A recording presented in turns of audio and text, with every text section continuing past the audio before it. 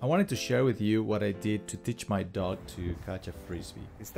The first thing I did is I bought 2 frisbees, and one of the things that I took into consideration is that it needed to be a soft frisbee, and there are some frisbees out there that are very hard and they can hurt your dog when he or she is trying to catch it. So buy something that is flexible, that is rubber. There's out there some really good ones, and do your research and make sure that your dog is safe. Buy 2 frisbees. This is important because slowly your dog will learn how to take one frisbee and then drop the other one when the second one is offered to him. Once you have your 2 frisbees, just toss them around, let your dog play with them, let your dog really get used to them, use them as toys.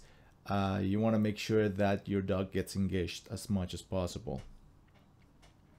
You can play a tug-of-war game with your dog. Let your dog take the frisbee, keep it in his mouth as long as he wants. Always use the 2 frisbees. Again, we want to make sure that he knows that, he needs to drop one frisbee when it's required.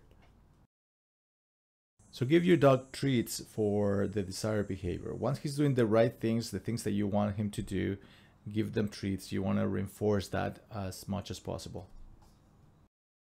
I can't stress enough that it's very important for your dog to really get into it. So this might take some time depending on your dog. Some dog breeds are easier to train than others.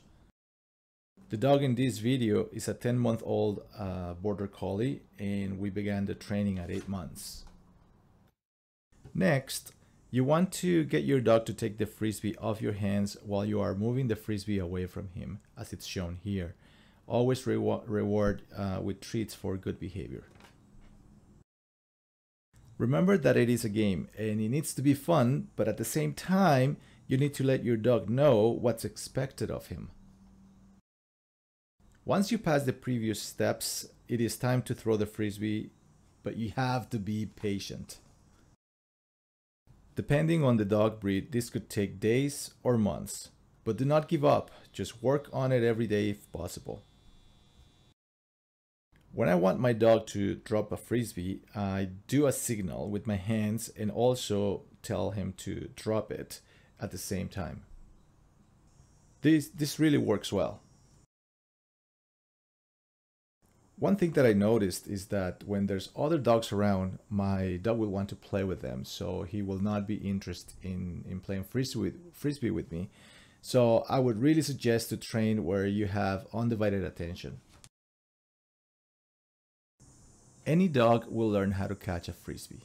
It just takes time, a lot of training, hard work. You really need to put in the time. You have to do it every day, and you have to be consistent with what you're teaching your dog. I hope this video helps, and if you have any questions, just use the comment section below. Thank you.